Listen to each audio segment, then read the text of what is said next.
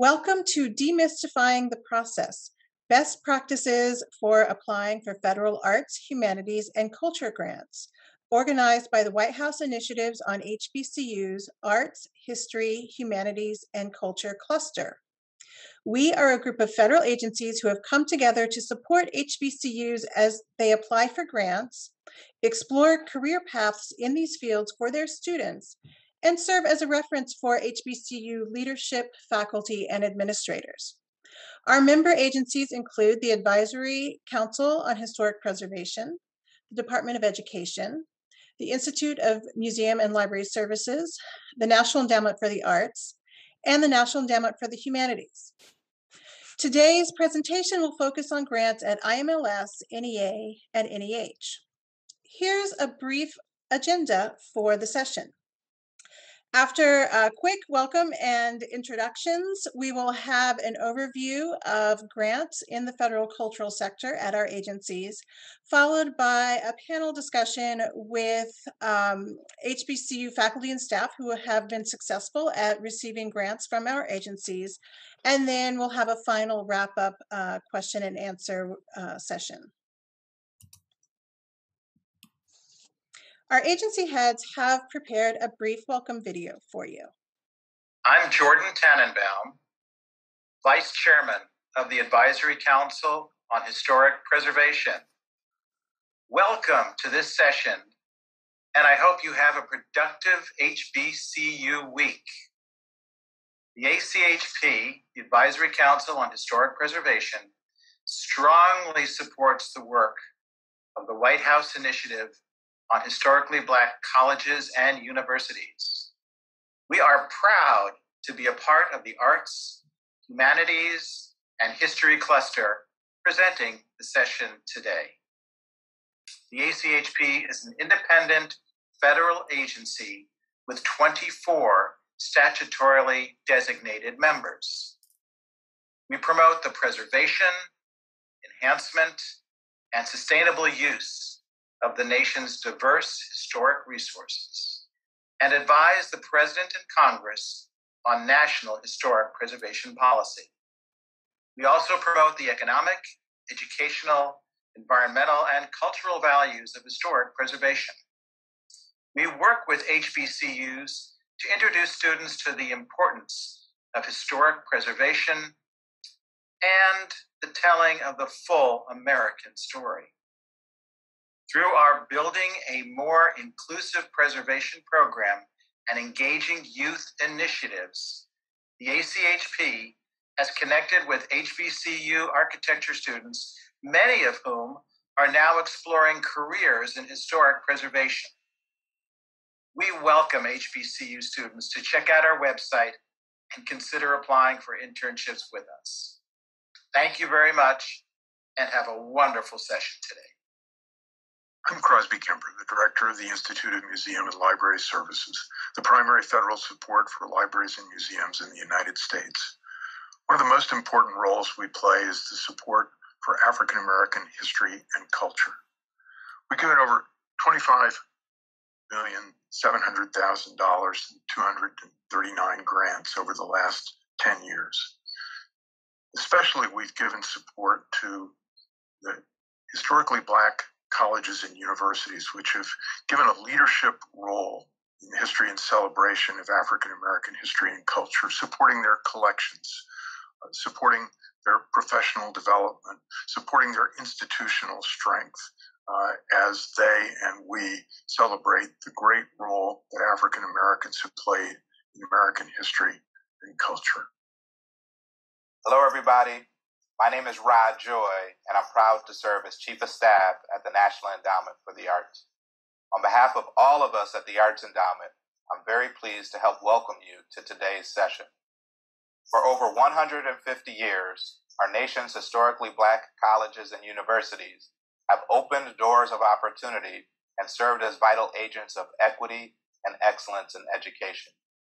When it comes to culture and the arts, America's HBCUs have cultivated creative genius in each and every artistic discipline. From music that moves and iconic marching bands, to training the next great wave of curators, art historians, and museum directors, our HBCUs have helped nurture and produce some of our nation's foremost creative thinkers and producers. During this week, we would like to express our heartfelt thanks to all of the HBCU faculty, staff, and officials who have worked so very hard to champion and educate artists, promote arts programs, and preserve Black history and culture. Established by Congress in 1965, National Endowment for the Arts is the independent federal agency that works to provide all Americans with diverse opportunities to participate in the arts. The Arts Endowment is proud to support our nation's HBCUs.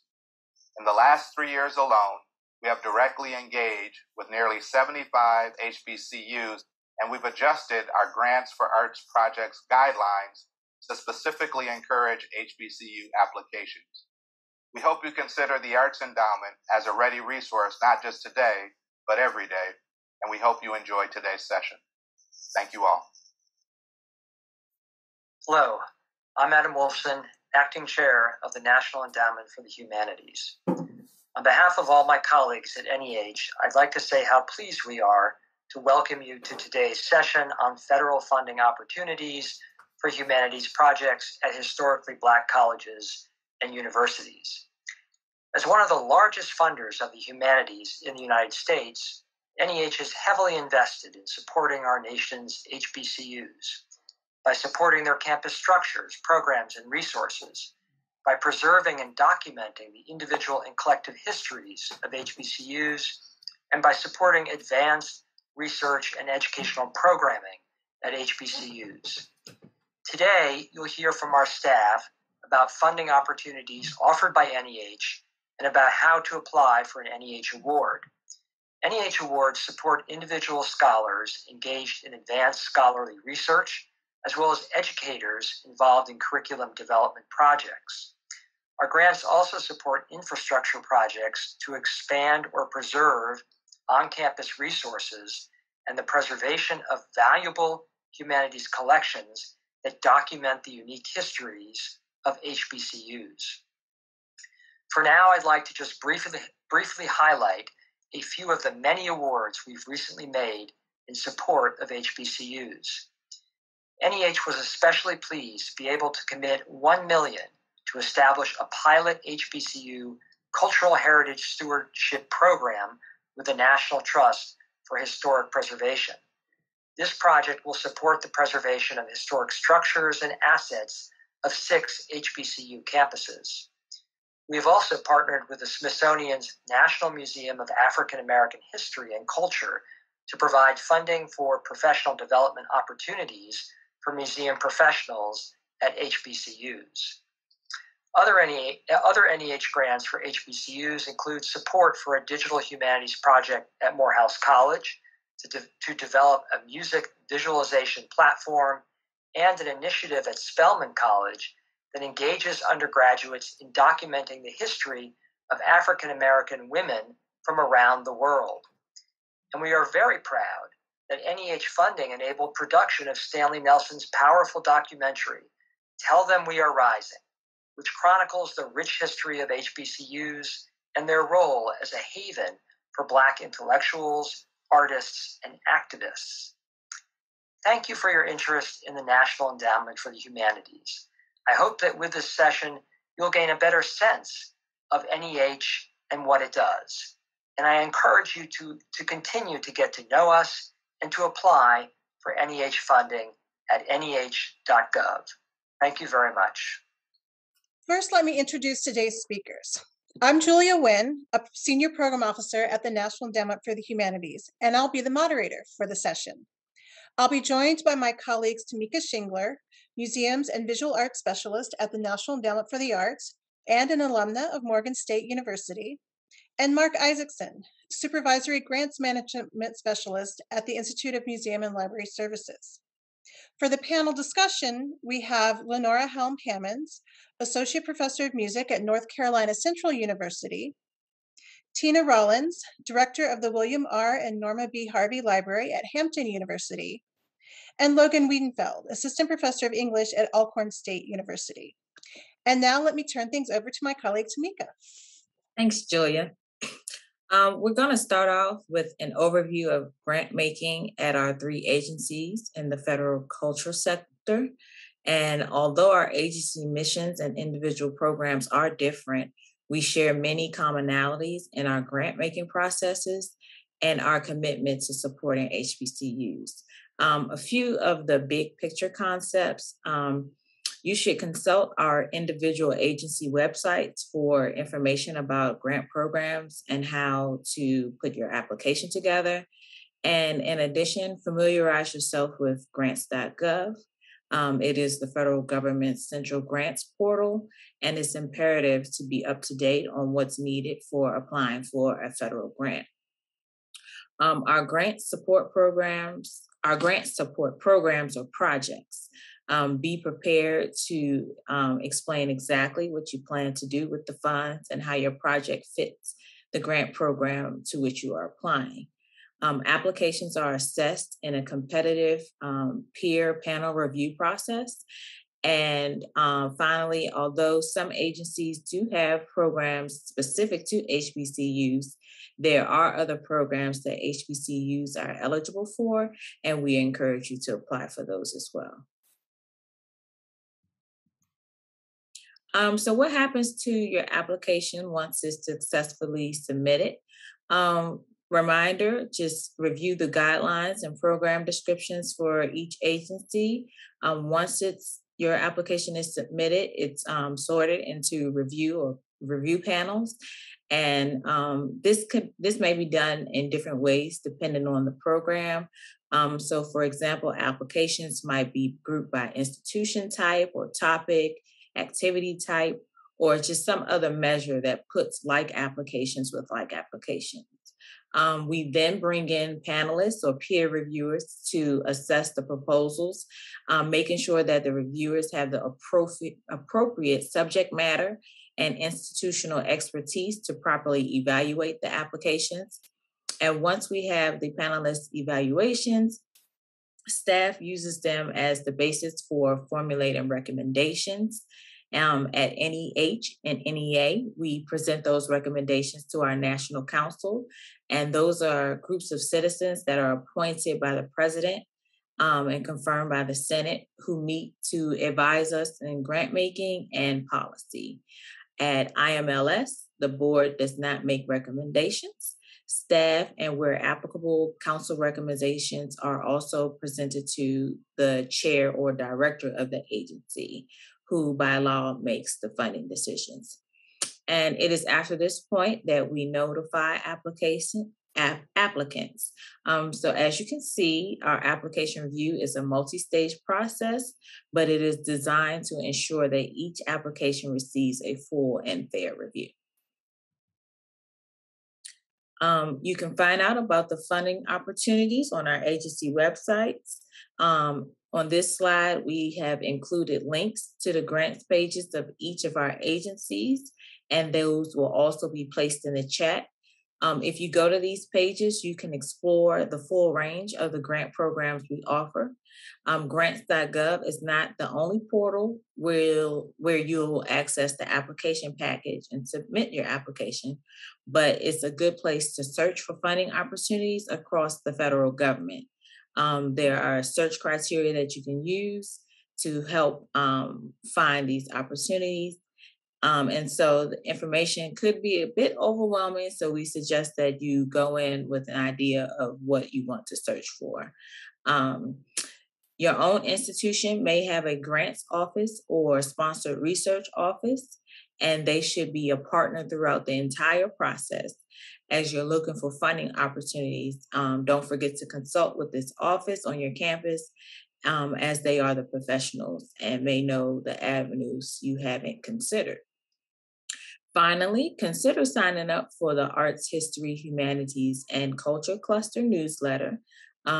Cluster members use the newsletter to announce grant programs that we think would be of special interest to HBCU faculty and staff.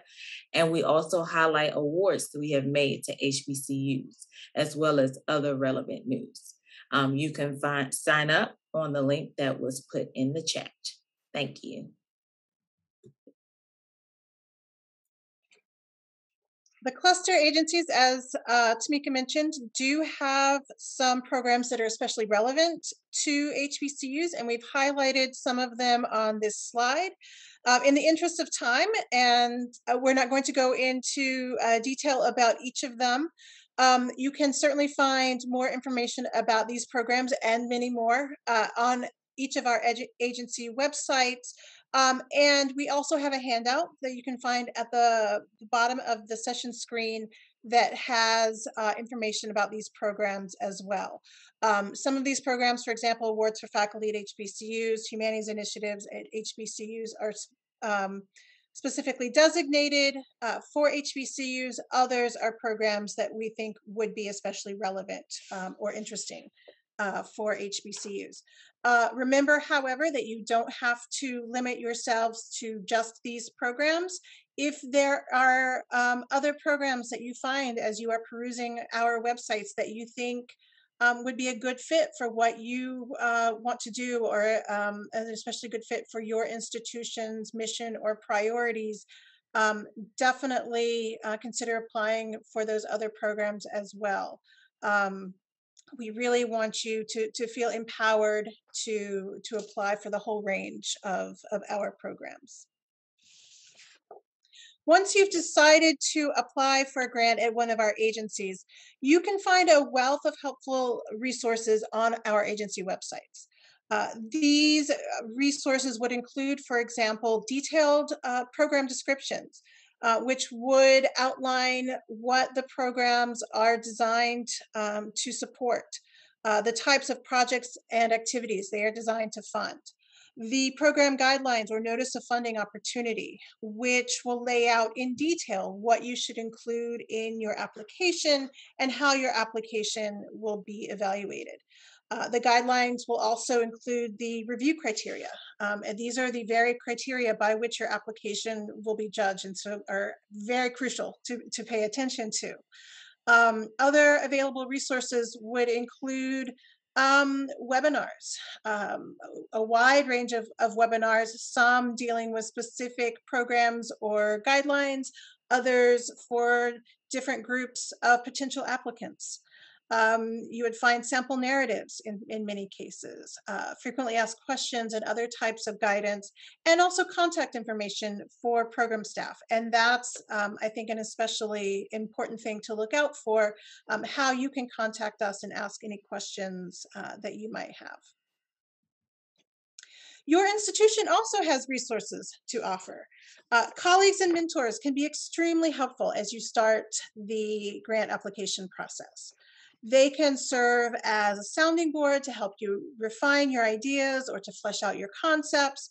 It's also a really great idea to have colleagues read and provide feedback on your grant application as you're writing it.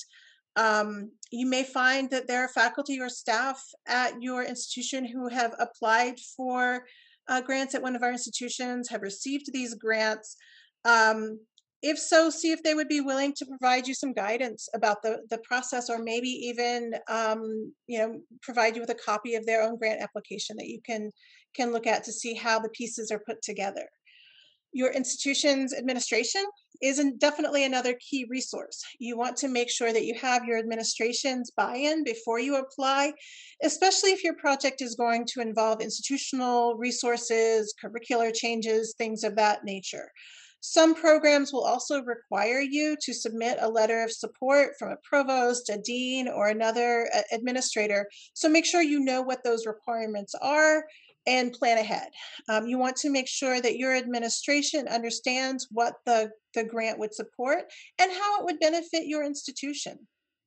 And then finally, as Tamika mentioned, remember to build a strong relationship with your sponsored research office. With a few exceptions, they are the ones who will actually be submitting your application through grants.gov. So you want to make sure you know of any requirements that they may have on their end. For example, some institutions require that completed applications be submitted to the sponsored research office a week or more before the actual grant deadline. There may be other requirements, internal requirements that your institution might have. So get to know the people in your sponsored research office and understand what those any of those internal requirements might be. Your sponsored research office can also be a tremendous help with things like putting together your grant budget. So involve them at the beginning of your application process, not just at the end. And now I'm going to turn things over to my colleague, Mark. Thanks, Julia. So now I'm going to talk about how we can help you as you work on a grant application to one of our agencies. And there are many ways that we can help you. First, agency staff are available to answer questions and provide advice. So look for program contacts in the Notice of Funding Opportunity or on the websites for each agency. In some programs, we can also read and comment on a draft application. Not all grant programs offer this service, so check the program guidelines or the Notice of Funding Opportunity to see if program staff can read a draft and what the due date is for the draft. Once you submit a complete application, peer reviewers will provide comments on the strengths and weaknesses of your application based on the review criteria published in the Notice of Funding Opportunity. And we make those reviewer evaluations available to you, which could be a great way to revise for resubmission if your application is not funded the first time. The most important message for this presentation is that we want you to get in touch with us. And if you're not sure where to start, use the email addresses shown on this slide, where you can send general inquiries. Staff who monitor these inboxes can make sure that your inquiries get to the right person in our agencies. And really, no question is too small or unimportant. So if you just want to reach out to somebody and get a human to respond, try one of these email addresses for each of our agencies. Next slide. So here's some application advice that might help give you a competitive edge as you get started on your application. First, make sure that you choose the right program. Aligning your project to the goal of the grant program is essential. Even the best written application isn't likely to be funded if the program you submit to isn't designed to fund what you propose to do. And this is why a conversation with program staff can be helpful. We can talk through your ideas and help you find the right program for what you want to accomplish. Once you've found the right program, read the guidelines carefully. The guidelines are your blueprint to a strong application and will tell you everything you need to include in your application, including any supporting materials. The review criteria are listed in the guidelines, and you should make sure that your application addresses those. In your proposal, also, you need to make a strong case for your project and why it's important to you. You should also develop a clear and realistic work plan. Reviewers are experienced professionals who've most likely completed similar types of projects that are proposed in your application, and they don't react well to vague applications. They're looking for evidence in your application that you can be successful if funded. Be sure to include all the required elements of an application. If the program requires supporting materials, such as a letter from an administrator or a reading list, be sure to include those missing elements in your application. Finally, pay attention to the details. For example, if there's a recommended format or sequence for application elements, be sure to follow it. Or are there page limits or required fonts or type sizes? Pay attention to those. For example, if application requires a 2-page CV from the people who would be involved in your grant, make sure that when they condense their full-length CVs down to 2 pages, that they highlight those elements that are most relevant to your project. These details might seem small, but they really can make a difference in the evaluation and review process. And finally, be sure to proofread. In fact, have someone else proofread if you can. Your eye will miss something if you're the primary writer, and because your brain knows what it's supposed to see in that text. So ask a colleague to look over your application carefully. And now I want to share the ways that you can help us. So as described earlier, we review your proposals using panelists from colleges, universities, and cultural institutions from around the country. And we're always looking for people who are willing to serve in this capacity. Almost all reviews are conducted in a virtual format, and reviewers receive a modest honorarium for their service. Serving on a panel is also a great way to get an inside look at how the review process works and expand and help expand your knowledge and awareness of the work being done by your peers across the country. We have the links for each of our agencies here. We can also put them in the chat. And this is where you can submit your information if you want to be a reviewer. This doesn't obligate you to anything. It just indicates to us that you are interested in being considered, and should your expertise fit the needs of a future panel, you may be selected. And we'll also love for you to connect with us on social media. And our Twitter handles are here, so feel free to follow all of us or any of us. And now I want to hand it back to Julia. Thanks, Mark. And now we're going to turn to our distinguished panel of grantees who will be able to discuss their real-world experience with the grant process. As I mentioned, we have 3 grantees with us this morning. Lenora Helm-Hammonds, who is Associate Professor of Music at North Carolina Central University. She received a grant from the National Endowment for the Arts to develop the university's Teaching Artist Certificate Program, the first program of its kind in the University of North Carolina system and at an HBCU. We also have Tina Rollins, Director of the William R. and Norman B. Harvey Library at Hampton University. She received a Laura Bush 21st Century Librarian Grant from the Institute of Museum and Library Services to develop and implement practices and initiatives that change, evolve, and improve the experiences of people of color working within the library and information science field. And finally, Logan Wiedenfeld is Assistant Professor of English at Alcorn State University. He received a Humanities Connections Planning Grant from the National Endowment for the Humanities to develop a team-taught curriculum that would combine classical rhetoric, science writing, experiential learning, and community outreach. So we have come up with a few questions to get the conversation started, but if those of you in the audience have questions for the panelists, feel free to put them in the chat, and we can include those in the conversation as well.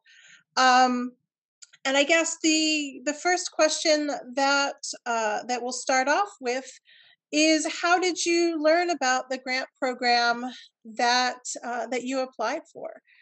And I guess any one of you all can start us off. I'll jump in. Yeah, absolutely. Thank you, Julia. I was alerted of the opportunity for the grant for which I applied from our State Arts Council. The arts education director at that time, Sharon Hill, was very astute on, getting the information out to those parts in the state and those people in the state who were working in arts education activities. And I had reached out to her probably about 6 months before then to introduce her to the program we were doing in the Teaching Artist Certificate Program on campus. She then turned me to Nancy Dougherty at NEA in arts education, who at that time was a teaching arts education specialist. And kind of the dominoes went from there. They all came on campus, we talked. So it was important to not be quiet about something that you're doing, that you're excited about on your campus, and think that people will find you. I just started reaching out to tell people, this is what we have, this is what we're doing. Who do you know, and how can you help? What do I not know? And so talking and communicating was really important about that process. Thanks. And I think that's a great point that you raised. There are state arts agencies in every state. There are also state humanities councils in every state. And these local or state resources can be a really great place to look, both for information, as in your case, but also for resources and other opportunities as well. So I think, thank you so much for bringing that up. Those are wonderful, wonderful organizations as well. Logan or Tina, does either one of you want to jump in? Sure, I'll jump in. Mm-hmm. So I actually learned about opportunities through the IMLS through our research and office-sponsored programs here on campus. Mm-hmm. Always get grant alerts concerning different opportunities in our field. So the grant that we have now is actually our second IMLS grant that we received from the library. So in 2017, we were actually awarded a grant to hold a national national forum on the same topic concerning the recruitment and retention of people of color within the field. And so we were able to take that national forum experience and look at the outcome of those and actually apply for another grant, which we received in 2020, to further investigate and explore the experiences of people of color, and also to create kind of a cohort of participants who will go in, and EDI consultants who will work with librarians and other people that work within library information science to actually build EDI initiatives, and also do different things with assessment and seeing what those opportunities are, what are the challenges. So this was actually our second IMLS grant, but we get so many alerts from our offices of research here on campus, and it's always great to have a connection with those offices because they'll alert you to a lot of opportunities, especially within your unit. That is an excellent point. Thank you. And Logan, so how did you hear about the program that you applied to? To be honest with you, I can't recall if it was an institutional email that I received through the grants coordinator or if it was departmental. I know that we often get it from both ends. So I'm in the English department, and our former chair would often send out notifications about opportunities from the NEAs or the NEA, different funding opportunities. And once I became aware of the NEH Humanities Connections Grant, I realized that there was an upcoming seminar, which I attended. And then shortly thereafter, I actually attended this very panel or something like it last year. So, you know, if you're interested in writing grants or writing grant proposals, there are lots of people on campus who, and I can't speak for every campus, but I would imagine there are lots of people at most campuses who are eager to share information about opportunities. Great, thanks. And that actually is a good segue to my next question, which was, what was the application process like for you all? I know for folks who have never applied for a federal grant before, it can maybe seem a little scary to sort of throw this application out there. So what was the process like for you?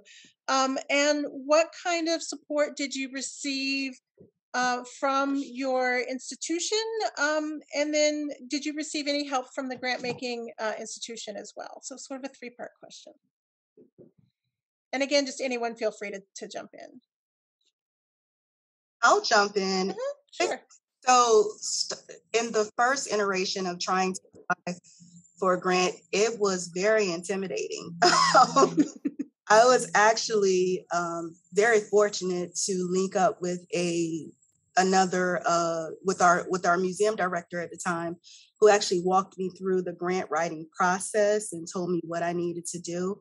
But if I can give one piece of advice, know the process of applying for a grant on your campus, because that process is a whole different other experience than just writing the grant. Oftentimes it may be one budget that you have to look at that may be submitted to your university or your organization, and then the other budget. Now the trick is the two budgets have to match up, and you also have to remember that university will take indirect and direct. So even though you may have a grant for $1 million, your university may take 48 to 50% of that. So really you don't have $1 million anymore to do actually what you want to do in your project. So it can be very daunting at first, but you have to read the entire grant. Also look at what is allowable and what's not allowable, and know your grant process. Julia mentioned before, or I believe it was Julia who mentioned before, I'm not sure, I could be forgetting a little bit, but someone mentioned that some organizations require you to turn it in a week ahead of time. Some may be 30 days ahead of time. Some could be more than that. So make sure that you know your process on campus. I received a lot of support from my university, but I had to also go out and solicit that support. A lot of times when people know that you're trying to do something and you're passionate about it, they will be your cheerleaders. And it's always great to have a cheerleader in the Office of Sponsored Programs who is going to help you and work with you and take your calls and return your emails. So it's always good to make their connections. I'm always a cheerleader of IMLS. I have had fantastic support from IMLS on so many levels, especially Sarah. And before I worked with, I believe it was Sandy. So I've had support from all levels at IMLS whenever I've needed a meeting or a call or something like that. They're always willing to jump on and, help us. And it's great to kind of form that community around you so that you won't be so intimidated in going in and applying for the grant, but especially know your connections on campus that will help walk you through what you need to be walked through. Thanks. Anyone else want to jump in, Lenora? Yeah, I would have to agree with my colleague Tina because of the same reasons. On our university campus, we have an Office of Sponsored Research, and they were amazing at helping me through the process on campus to getting those tick marks done to make sure the budget's matched, to understand indirect cost, indirect all of the things about personnel, about the parts of the personnel configuration that you have to account for in terms of benefits, things that I would never have thought about, just worrying about what do I need to get my project done? What do I need to figure out what are the areas of that budget that are important? So to be able to go to your campus cheerleaders and help was really a pivotal point for me. The NEA staff were amazing, especially because what I wanted to accomplish and what my project was about wasn't necessarily described in the grant guidelines verbatim. So the discussion with them helped to clarify what is it exactly that met their guidelines and their vision and goals for the funding that they wanted to provide. And the time that they took, especially with the teaching artist specialists who happened to be coming to our state and then came to our campus to talk with my senior administrators, that was really the glue too that gave me the support I needed for the time to create the grant. I think the most important driver for me during the application process was thinking about championing my vision for the students, for the outcomes of the project that I wanted to apply for. That drove me through the things that seemed like barriers, or how do I have time to write a grant and I teach 4 classes, all of that. So. Thanks. And Logan, so what was your experience like?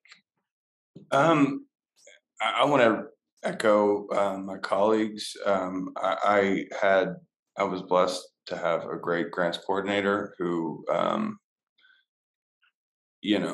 without his help, there's no way I would have been able to turn in a successful grant.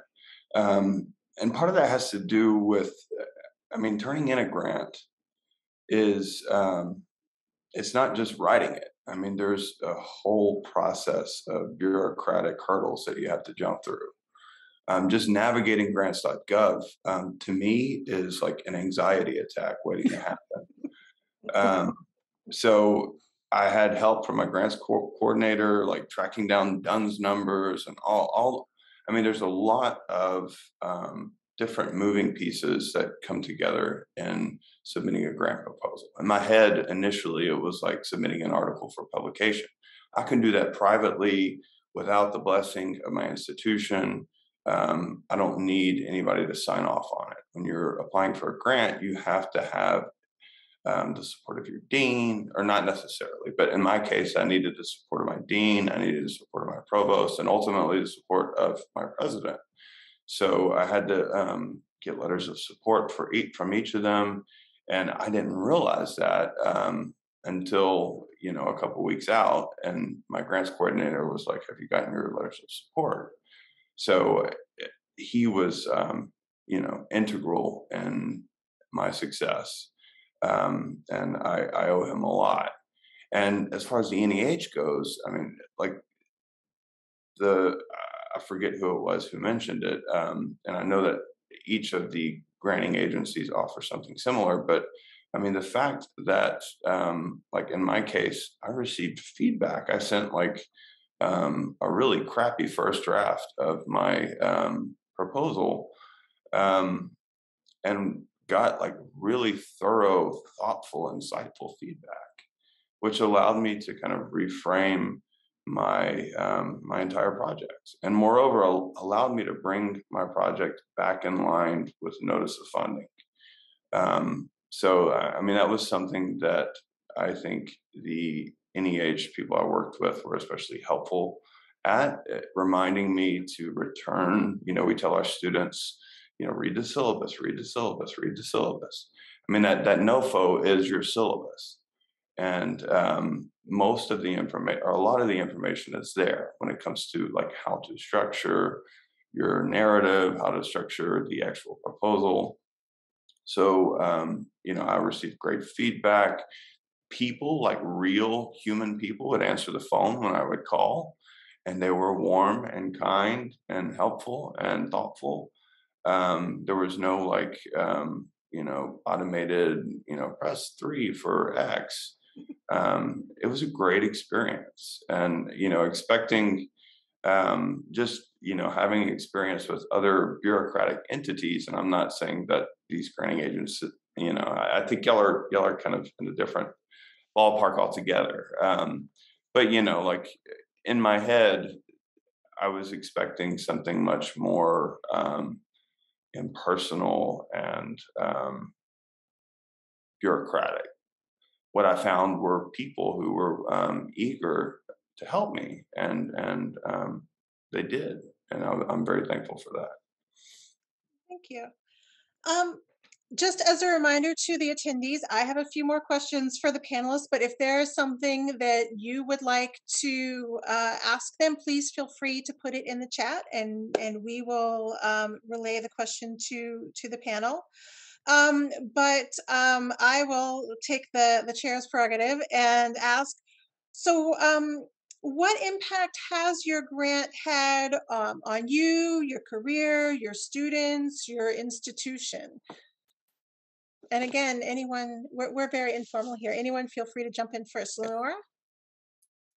I think that the impact was much more than I expected. On campus, it gave the respect that was needed for the program to be considered necessary and important. It was a certificate program. It is a certificate program. And so to a degree granting institution, certificates are kind of a new idea. And so it garnered the respect that allowed for growth in the capacity of the program, and for having other faculty wanting to come on board to assist in being one of the teaching faculty in the certificate. It was also a way for other funding sources to be attracted to the program and to the outcomes. At that time, I was going and applying for tenure. I was going through my tenure track process, so it assisted in satisfying one of the tick marks for my tenure, and it helped to bring the idea, because the teaching artist is an idea that meets a lot of confrontation on campuses, because there's the myth that it interferes with the education curricula or the teaching curricula for those who are trying to acquire a teaching degree. And it's a very different niche in education. So it helped. Getting that NEA support and that stamp of approval was a big milestone. It also allowed the artists who were in the College of Arts, Social Sciences, and Humanities, for the students who were dancers, musicians, composers, writers, to think differently about what they could do in their professional careers. They're like, oh, what's a teaching artist? And so it was an education on campus to the students of career niches that they could follow or add to their work. And lastly, it created a way for those activists who were artists in my community to have to be able to say, oh, NEA thinks that this is important. NEA thinks that this is something that's viable and interesting to support and fund. Therefore, my work is viable and important and interesting to support, not just someone who was a dancer, a writer, a painter, a musician. So the arts activism that started to build up in my community, and some of our graduates now have created these community activist projects led by artists that were supported and graduated through our Teaching Artists program. And that was because of the NEA support. Great, thanks. Logan or Tina, would one of you want to go next? Mm-hmm. I had always wanted to do a grant revolving around diversity within the field. The driving factor for the grant was, a lot of my experiences in the field as the only person of color within the room. But I also, as a lot of people of color have in arts and humanities and lots of other cultural institutions. So I was the only person of color in the room. There's always been this driving force within the LIS field to recruit and retain people of color. But I had so many friends who were people of color who were leaving the field because they were not supported by their institutions. They were experiencing microaggressions on an insane level. And I wanted to talk about it. I felt that it was a need to bring people from different facets of my field to talk about what better place than Hampton University. Hampton University back in the 20s had a library science school, and it educated people of color. It ended like in, I believe, the late 20s, early 30s, but Hampton University was also they also held the first conference of libraries of color. And I was like, wow, we held this back in the 20s and we're still talking about this today. Where have we been? So I kind of wanted to bring together that history and also talk about what was going on in the field. And so the results of that were very, very far reaching. I did not expect it to go that far. I did not expect that grant to kind of drive into other things with research opportunities, speaking opportunities, opportunities to be on other grants or other panels on a local, regional, and national level. But to also, it brought a lot of respect to our library that we were not only just looking at, we were looking at the profession from a broader perspective and impacted our organizations and our students and how it's necessary to have professionals of color within the field. So I was able to take that experience and kind of look at other things and have different instructors say, hey, would you do a presentation about library science within my class? Hey, can we partner and do this? I think this is an important field for our students to know about. So it just had a really, really broad impact that I did not expect, both on campus and on a professional level. And it's opened up lots of research opportunities for us also. So it's been a very, very interesting ride to be on. I did not expect it to be like this. I thought after that first grant, hey, we have a conversation, I do some writings about it. But so many people were like, no, we have to do more. We have to continue to be on this. And it was especially important after the social unrest, after the George Floyd killing. We knew that we had to continue to talk about this because we knew that we were at a point in the world where it would be even more necessary to make sure that people were receiving information and learning how to disseminate information, learning to connect with information professionals and seeing themselves reflected within library organizations and cultural organizations. So it was very, very far reaching.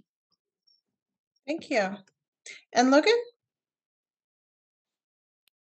Yes. I mean, there are lots of different ways to answer this question, each of which is important, and I won't have enough time to address each of them. But, I will say that, as a junior faculty member at Alcorn State University, one of the most, I guess, personal impacts is it allowed me to, because this particular grant that we were awarded, myself and my team were awarded, involves bringing different departments from different parts of the university together to work on developing a curriculum that impacts each of them. So the grant was a way of bridging these kind of impasses that I think exist on most universities. I remember, where I did my PhD, I didn't know where the engineering building was, or it was a big monstrosity, and each little insular department pretty much is its own world. And I'm generalizing, I'm being a bit unfair, but I think it's certainly the case that there isn't enough interdisciplinary conversations and relationships that exist on most college campuses in the United States. So this grant allowed me to feel like I was a part of the university writ large, because I was working with people in the Department of Agriculture and biology. Alcorn is a land grant institution and has historically emphasized ag and the life sciences. And I teach in the English department. We're pretty small. And of course, we all know, if we work in the arts, if we work in the humanities, we all know that we have seen our departments slowly but surely whittling away. And that's terrifying and sad. And hopefully it can be reversed. But this was one way in which to address that kind of STEM fetishization that is happening at a lot of institutions. Basically, to show that what we do in the humanities undergirds these other disciplines as well, as part of it. And that was something that was important for my department, but it was also something that I think I was able to communicate to a lot of my peers across the university and within the community in a really productive way. I mean, I believe in the humanities profoundly, and the arts, and I think that they are, we shouldn't view them as something separate from STEM, but as something that works in conjunction with STEM. So anyway, I mean, broadly speaking, that was the big impact for me, was making those connections, and also communicating that those connections aren't just artificial, but they're already there. People in the sciences write, people in ag write, and the connections that we're making are, they're central to, I think, a healthy idea of a holistic education.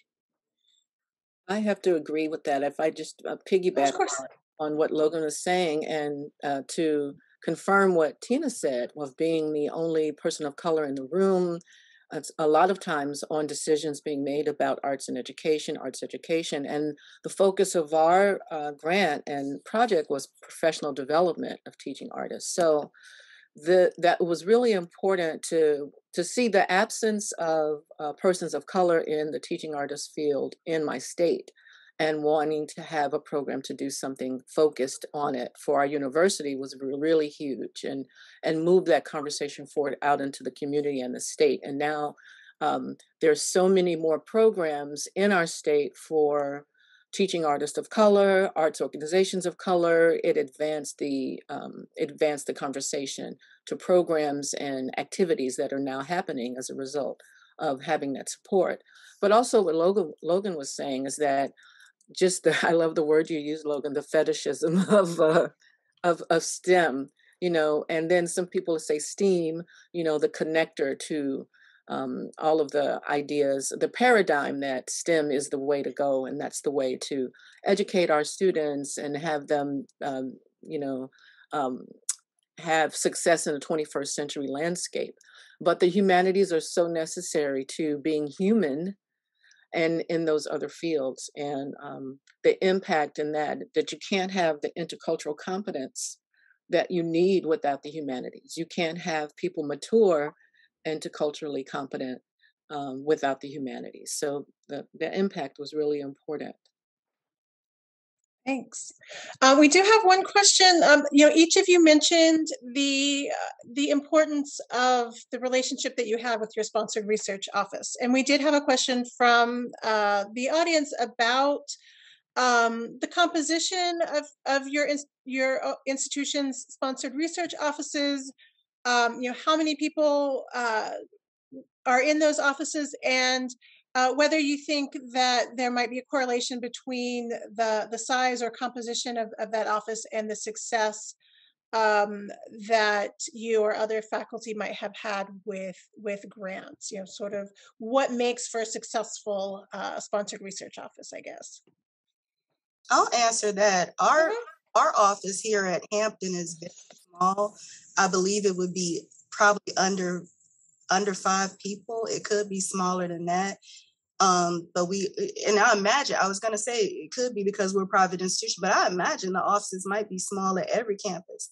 I'm not sure about the correlation to funded research projects. I'm not sure about how would that correlate with the size of staff or not, but I can imagine if there were more staff, it would be easier for it would be more man or woman person power to actually go through and review applications and give additional one-on-one help with people. But I think that more so the dedication of the department matters as much as the size of it does, because if you have a department that's dedicated, they will do the work in making sure that applicants have what they need. So I would outweigh dedication against the size of it.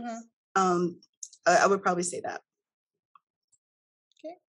Okay. I too think that we have a small office, and at some point during my process, there were maybe 2 people, and they were looking for roles to fill in that area. But I was like, I'm going to be unstoppable. And so I would tell them, what's the next step? What do we need? So your work is really important to encourage the senior administration. We need more people in this area. This process was unnecessarily this or that, because we need more people in this area. So you advocate for that area to be a little more, and to have them be fully funded and fully resourced. But your work in that process is just as important. What else do I need to do? What can I do to think ahead? What documents do I not have? That it's a very recursive process. So you support each other. Great, thank you. And Logan? Again, I want to echo everything that my colleagues. I mean, I can tell that we've had similar experiences, which is good. I think it goes to show that our sponsored research, our grants coordinators are, they're doing their jobs and they're really good at it. What I was saying is, coming from an institution that has traditionally and historically not focused on ag and life sciences, but certainly that's where our grant money, as an institution, we're getting lots of money from the NIFRA and AFRI, these big outfits that give lots of research dollars to ag institutions like ours. So I think I enjoyed being able to work with my grants coordinator on a humanities grant and to kind of pitch to him ideas that he wasn't accustomed to hearing, because we like in the Department of Agriculture, writing grants is that's how you get tenure.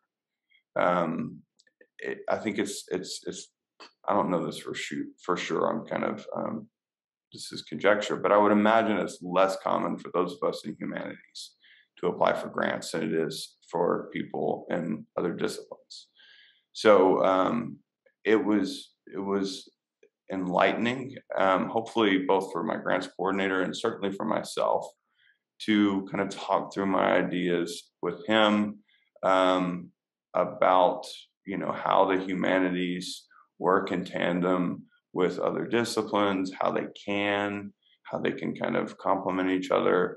And I also just want to like mention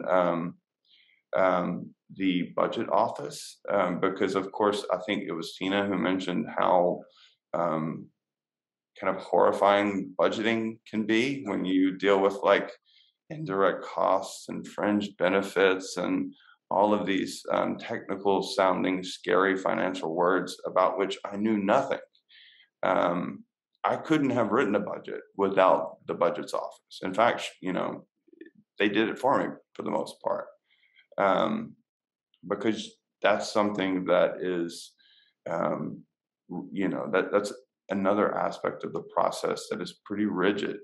You know, there are set amounts for like indirect costs. You can't just wing it there. You have to have your institutional blessing, and their fingerprint needs to be on it in order for your grant to be viable.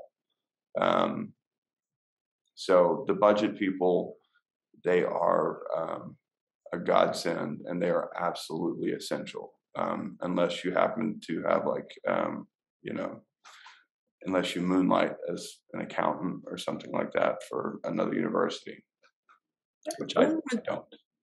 One more thing I'd like to add is there was a recommendation I think Mark may have made to be a panelist, a reviewer in for your for any of the organizations here, and I was asked to be one, and I really was able to see both sides, to work closely with our arts education.